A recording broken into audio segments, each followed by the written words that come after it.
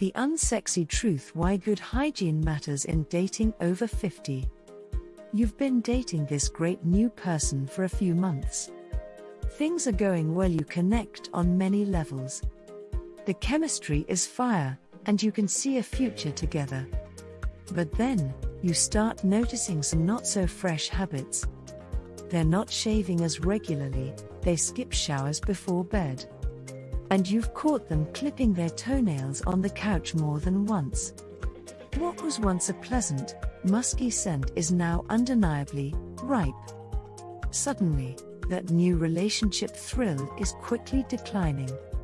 We've all been there, getting comfortable in a relationship only to have poor hygiene rear its unsexy head. And it's not just a dating deal breaker, good hygiene is crucial for any healthy relationship, whether in your 20s or over 50. Hygiene becomes even more critical as we age for physical and mental health reasons. Let's dive into the key reasons why keeping clean should be a top priority after 50. Number 1. Physical health risks of poor hygiene. Older adults are more susceptible to infections like UTIs, yeast infections, rashes, and fungal issues in areas lacking proper hygiene. Body odor tends to become more intense and challenging to mask as we age due to hormonal changes, such as decreased estrogen. Our sense of smell is also dull, so we need to be made aware. Poor dental hygiene drastically increases the risk of gum disease, tooth decay, tooth loss, and chronic bad breath as we age. Keeping clean helps prevent transmission of viruses and illnesses like flu and COVID-19 that hit seniors harder. Freshening up with bathing/clean clothes prevents irritation and breakdown of fragile skin. Good nail care prevents ingrown nails and fungal infections under the nails. Number 2. Hygiene horror stories. I started dating this tall, blue-eyed, hard-working, friendly man.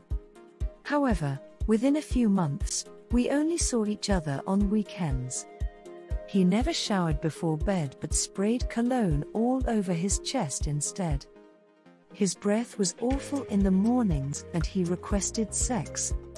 And he farted all the time next to me without acknowledging it. Got another date who seemed like such a catch at first. But as time went on, his grooming declined.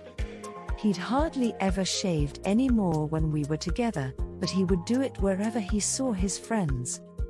The final straw was when he cleaned his toenails in bed, leaving nail shavings all over the sheets. I started finding excuses not to get intimate. Number 3. Mental health effects. Poor hygiene can be one of the first signs of depression or a deteriorating mental state in older adults. Those struggling with mental health may lack motivation, energy, or the ability to groom themselves. Letting yourself go and neglecting your grooming promotes lower self-confidence and self-worth. Taking pride in your appearance at any age is linked to higher self-esteem and a sense of purpose. Good hygiene provides a sense of control that's psychologically empowering as we age and face more vulnerability. Bathing grooming routines give a structured and accomplished feeling. Signs that hygiene habits require more support: missed bathing, unkempt appearance, body odor. Number 4. Impact on relationships. Would you want your partner to stop making an effort with their hygiene?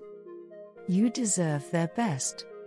Poor hygiene kills intimacy. Body odors, bad breath, and unkempt grooming are major libido killers. Basic respect for your partner to keep up with daily grooming, bathing, clean clothes. Keeping attraction alive requires maintaining the habits that drew you together initially. Good hygiene conveys you still care about appealing to and respecting your partner. Having different cleanliness standards is okay, but consider your partner's preferences. Open communication and willingness to improve are critical when hygiene slips. Number 5. Relationship ripples. Some friend of mine started dating a few years after her husband passed away. At first, we were so happy to see her put herself out there again. But then we noticed John never seemed to bathe or change his clothes for their dates. She even told us that he sleeps with his 2 dogs on his bed next to him. The relationship didn't last long. John's hygiene was ultimately disrespectful and turned off. Another friend's story, his girlfriend's hygiene went downhill fast within a year of moving in. She started showering maybe once a week, refusing to wear deodorant, and leaving piles of dirty clothes and plates around. He felt like a maid, constantly having to nag her. The whole place reeked, and it was such a turn off intimately. We're both in our 60s, but her behavior was lazy and immature. He had to put his foot down or move out. Number 6, maintaining good hygiene over 50. So, how do you keep good hygiene strong for over 50 years and avoid these nightmare scenarios? Make hygiene routines non-negotiable. Stick to bathing, dental care, and grooming schedules. Keep supplies visible and accessible with written reminders if needed to stay on track. Older skin needs extra care. Use loofahs, dry brushing, and moisturizers to prevent odor. If mobility is limited, invest in tools like grab bars, shower stools, and long-handled brushes. If tasks become difficult, get assistance from family or consider a home health aide. It's okay to gently remind your partner if their hygiene slips. Do it out of love and concern. Make hygiene routines an opportunity for intimate time together. Number 7, oral hygiene essentials. Oral health is easily overlooked but essential for overall hygiene, especially for seniors. Brush twice daily for 2 full minutes, floss once daily, set timers as reminders. Use antiseptic mouthwash to kill bacteria and fight dry mouth. Get annual dental cleanings to remove hardened plaque. Clean dentures thoroughly each night if applicable. Replace toothbrushes every 3 to 4 months, sooner if using electric. Drink plenty of water to avoid dry mouth. Avoid smoking and limit alcohol, which causes staining and oral odor. Carry breath mints or spray to stay fresh between brushings. Number 8, grooming glow up. Excellent grooming doesn't stop, but good hygiene up your game with. Using high-quality hair products like thickening shampoos and conditioners. Weekly deep conditioning treatments to boost hair luster and manageability.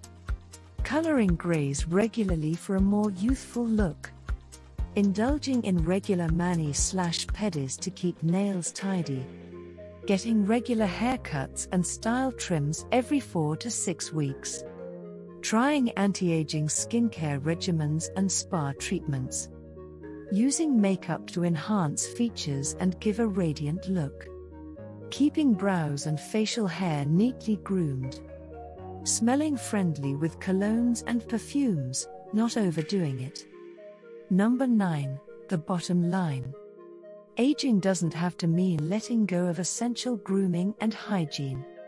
Good habits are more crucial than ever for your physical health, mental well-being, self-confidence, and relationships over 50. While getting complacent is easy, a little consistent effort goes a long way. You owe it to yourself and your partner to make hygiene a priority. Looking and feeling your best shows you still have that spark. Don't let it fizzle out.